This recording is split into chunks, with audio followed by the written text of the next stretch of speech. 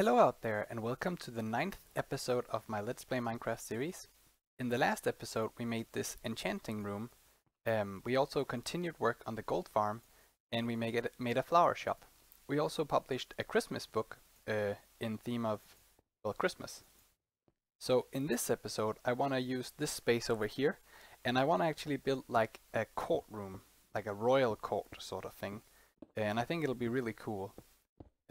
We want the outside and the inside of this castle to be pretty nondescript. I mean, we don't want people to be able to recognize things without actually being in the rooms. So you shouldn't be able to spot what room that was without being in here. So we have the walls being all similar all the time. Let me just grab some building blocks here. Some of those. Yeah, so we'll probably do like this room in sort of the same style as the rest of the stuff, and we'll have like an upset here where the king can sit and judge people, and then down here we'll try to make some like a little podium or something for the person who's being tried to stand on, so that he's in view for the whole audience, right? Standing. Oh, I'm placing all sorts of wrong blocks here. In the view of everybody else. I think that's pretty much in the center. Yeah, it's not quite. So I'll fix this, make it in the center. We'll get some spruce wood. Do I have that here? And then we're gonna make sort of another semi-floor, right? This will contribute to the semi-floor that we have already up there, where the king can sit, and we'll have some way to get up there. But I think actually I also want to start doing the secret passages and stuff, and I think that will play nicely with this theme. So I'm probably gonna incorporate some secret stuff already from this point on. But yeah, let me just get to the building, and then I'll show you how it looks when it's done. See you.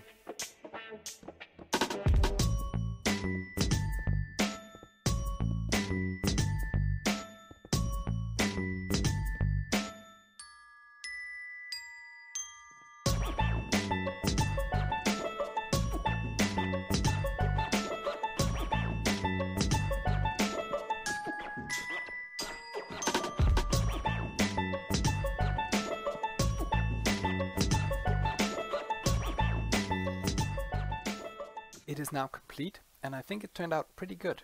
If we just walk in here, I couldn't really fit a wall, so it's just part of this big room. It just opens up. But you can see here we have the pedestal, or the stage thing, or the dais, maybe it's called, for the person being tried to stand on here, and he can look up at the king up there. I decided to go for green because we went for red in there, and we went for sort of a dark purpley red here, and then I think green looks pretty good for this. And yeah, you can stand here and look up at the king. Downstairs here we have like a prison-y thing, and I know this is not that realistic. I just like how it looks, and I wanted to keep sort of a dark and gloomy feel in here, so I didn't put real torches. I just put redstone torches, and I also put in a bit of a trap down here. If we open up this chest, you can see we're actually locked in here for a little while. So it just slows people down a bit if they open this, and making them a bit more vulnerable. I think that should make it hard to check both chests right after each other, because then people can hear you here. I left this open so you can see what's going on. So when you open this chest, a redstone signal is, this block is powered. Extending this piston, putting the redstone block there, and that means that we power this extender that we already talked about in an earlier episode. But yeah, so this keeps the signal going for a little while, and then that piston pushes this block up. So that's just the entire redstone for that small trap thing. Quite simple, but I think it gives a very nice effect. Let's just check that it also works over here. Yeah, no matter how fast you open that chest and close it again, it will go up for the same duration. Yeah, and actually let's go upstairs and see how it looks up there. So I didn't show this, but I did a little bit of work also on the other side of the castle. It looks similar to this, where there are a lot of chests to search, but no traps or anything. And over here I think we're gonna put the light somewhere else, but don't quite know yet. But yeah, in the towers here we have the style by the enchanting room where it's stairs, no ladders, sorry, ladders that you can climb up. And to give it a different feel, these two back towers have these slab stairs, which I think will slow you down a little bit, and it also gives a bit more play with catching each other and a bit more confusing, and you have to hit this. If you're busy, I think that'll be quite hard, which will be fun. And so up here we have we can view out and see like if there are any monsters or players, and we also have 2 more chests here. Of course they're empty now. And this gives us access to the other part of the throne room. You can see I put a little thing up there. I also put one up here. They do different things, but I'm not going to show you what that one does just yet. That'll be a surprise for when we actually try it out in a later episode. But this one over here opens a secret entrance if you're fast enough. I'm very bad at this right now. Yeah, this is a secret entrance where you get into this in-between area, and I don't quite know what I'm gonna do with all of this yet. We do have a lot of space here. That right there is the small corridor connecting the enchanting setup to the other balcony. So we might also move that or do something fun with putting another secret in here or something. I don't quite know. Currently it just gives us access to this, which is the other balcony, the top part of that. This chair is a little bit smaller than the throne room chair. Although they're both for the king, I think when he's in the courtroom it's a different function, so I thought the chair should be slightly different. And I might put some more carpet up here because I think it looks pretty nice. But of course red carpet for the king again. And yeah, you can sit up here and judge your subjects down there. And over here we have the other type of tower, which is just ladders, making you go up here to the empty floor right now. But something will get there very soon.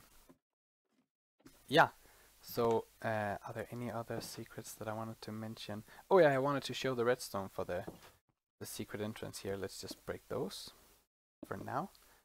And let's go back here.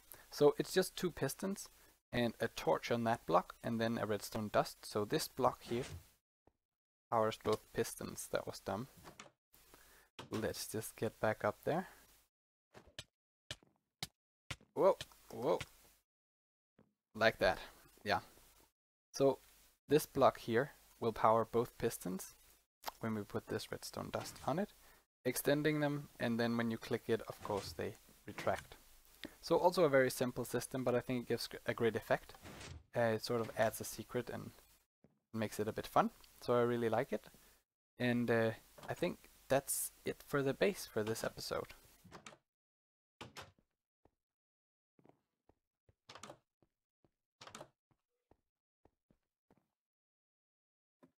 So now the time has come. We are going to finish this giant gold farm in this episode.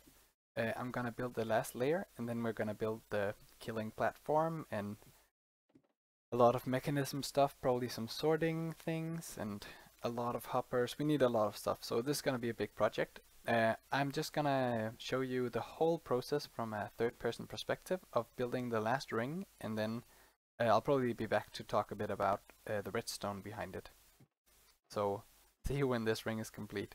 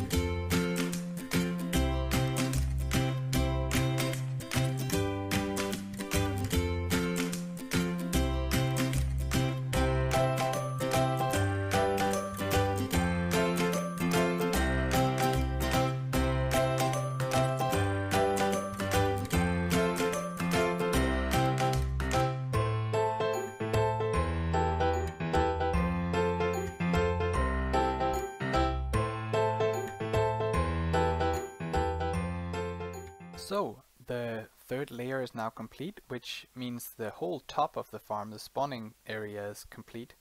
I also put in the drop area down there. You'll notice that it's blocked on the back, and that's because we actually want to raise the zombie pigmen a little bit before they drop down, so that we can build the killing platform a bit higher up, so they don't have to fall as far, which will increase the gains from it. I'm not gonna shoot at them right now, because we're actually gonna go down here and look. I already mapped out where they die.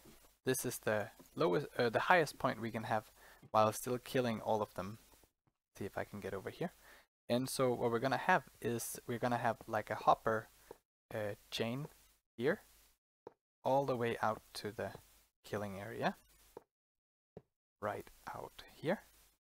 And we're gonna take these out and just put in hopper, hopper, and the hopper here, and one over here. So now all the drops will be collected by that.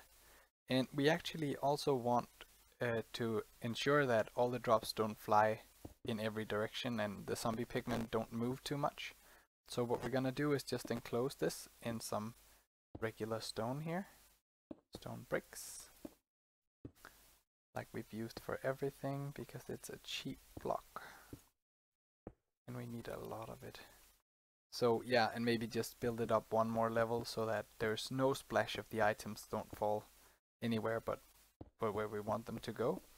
And then we're gonna have this sort of a thing right here, which I'm gonna build all the way up so that they can't move out of exactly where we want them to go. Down here, the XP will also collect on top of those hoppers, which is not great. So what I'm also gonna do is just put in a few. Is he mad at me? No. Put in a few trapdoors, not like that.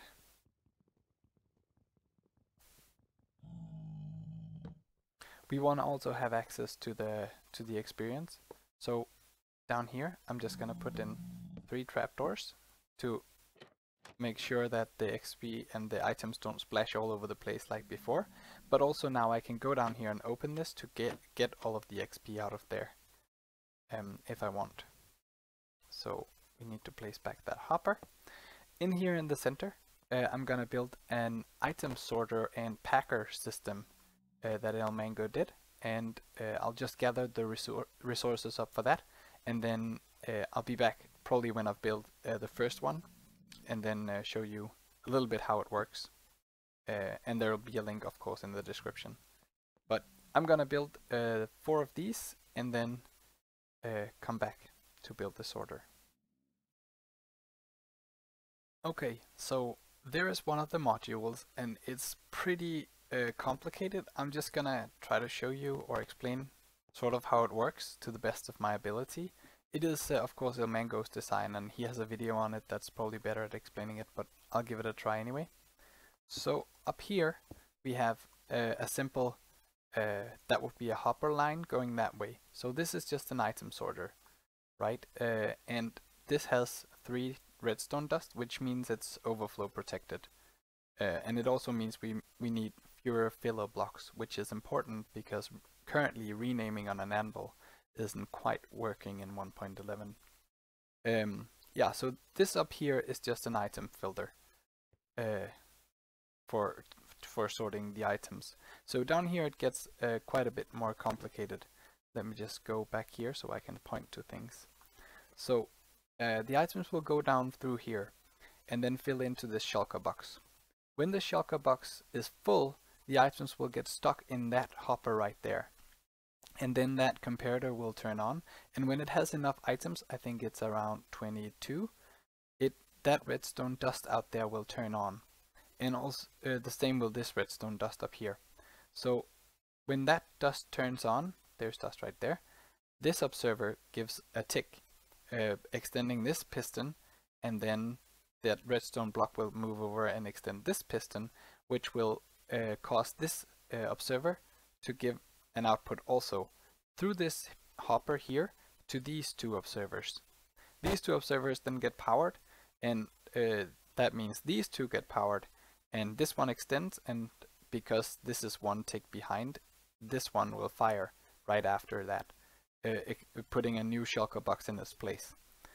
And the shulker box, when the piston extends, of course the shulker box is dropped down onto the hopper and goes into this chest down here. So that's the chest for empty shulker boxes, and that's the chest for the full shulker boxes. I think that's about what the circuit does. It's very nice, and I need to build 3 more of them because we're gonna get 3 types of items. So we're gonna get rotten flesh, and we're gonna get golden nuggets, and we're gonna get gold ingots. I had a lot of thought about if I should void the swords. We're also gonna get a lot of golden swords because now you can actually melt them down. But I've decided against it, as have every other YouTuber I've seen, because it's simply not viable when you get 1 nugget per sword, and we already get infinitely many nuggets right through the farm. So currently it's not worth it. If they set it up so that you get an ingot or something, I will go back to this and revise it, put a furnace thing auto smelting the swords, but currently I'm just gonna void them. So I need to copy this 2 times over and then put in a voider for the swords. Then I'll be back. And now all of that is done. I have 3 of the, I think they're called shulker box loaders. I would rather call them packers because I think they're packaged things together into shulker boxes, but whatever. We have 3 of them there. I think they're all working. They should be. I also put in all the item filters, and you can see it's very bright right around here. That's because inside there is lava that will void all of the golden swords. All in all, I think it's actually time to test this out to see if everything is working as it should. I'm just good here and aggravate about that guy. You can see they're all flocking together there and there. Sides and then falling down. Oh, that guy spawned. Nobody should. Oh, there's a spawning place. Otherwise, nothing should be able to spawn anywhere near here. Hopefully. Also, do zombies actually spawn in the net? I didn't think that they would. Oh, they can spawn on the hoppers. Oh, we need to put slabs on all of the hoppers. Okay. Didn't know that. But we'll just do that when we're done with this test. I think I gathered quite a few items already. So let's try to go down here. Maybe I should. Nice. Our system can already handle rotten flesh, so it shouldn't be a problem. The guys are here, they don't have any armor. Fine. That guy gonna cause trouble.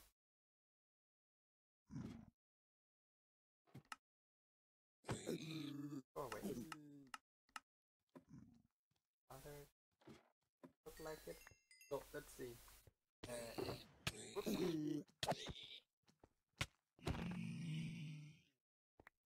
Are there any more?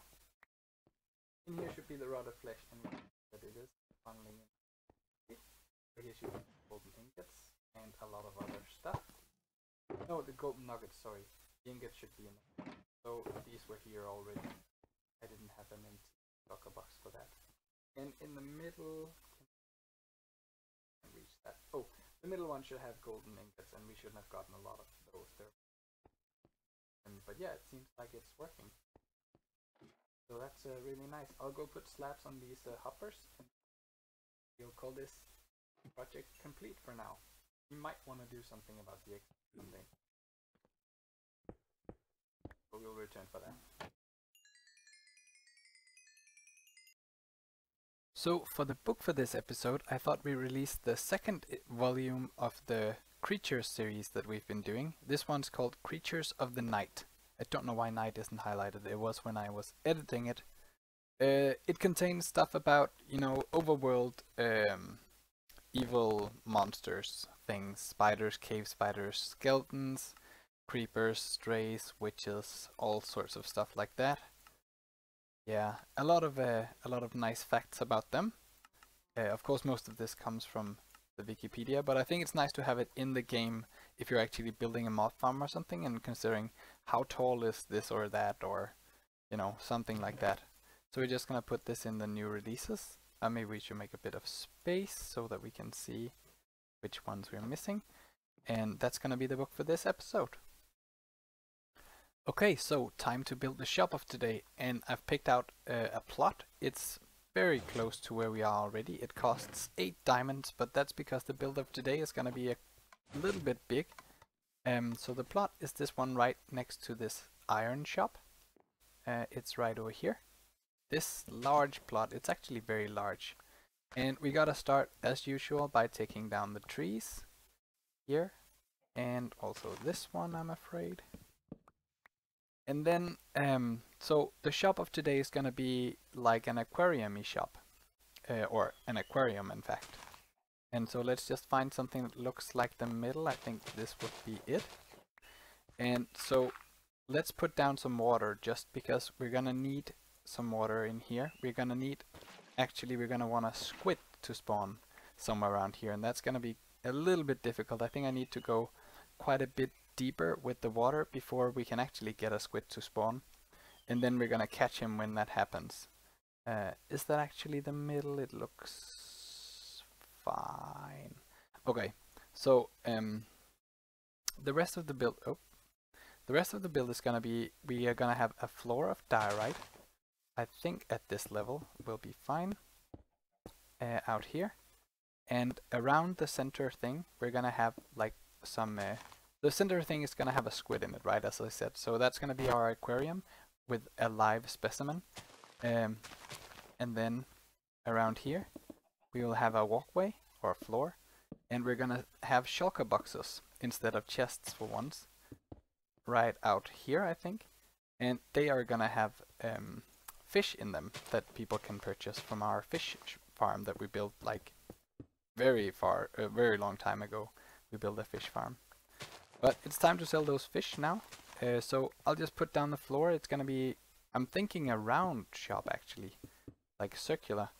If I can make that happen, that'd be great. But yeah, I'm gonna try to, I'm not gonna be able to catch a squid, but I am gonna build the rest of the building around here and try to make it ready for when we get a squid. So see you in a moment.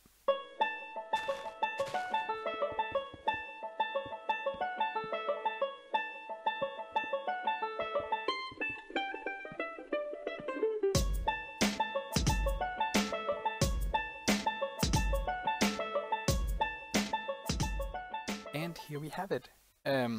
Usually I think roofs are really hard to do. They're hard to get nice and fun, but I think I'm very satisfied with how this roof turned out. It got that shape that I wanted, and it's sort of interesting. I like it. I like it a lot. Okay, so the shop is also done on the inside, as much as it will be for now.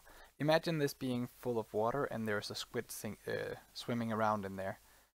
I'm gonna work on getting that in between episodes. Over here we have salmon and we have pufferfish, and on the other side we have clownfish, which are very hard to get, so they're pretty expensive. And we also have regular fish, which are very cheap because they're so easy to get. So that's actually the shop. Let's just put up the shop license right here, and we're open for business. So that's perfect. And that will actually also be it for this episode. Thank you very much for watching, and hopefully see you back later. Bye.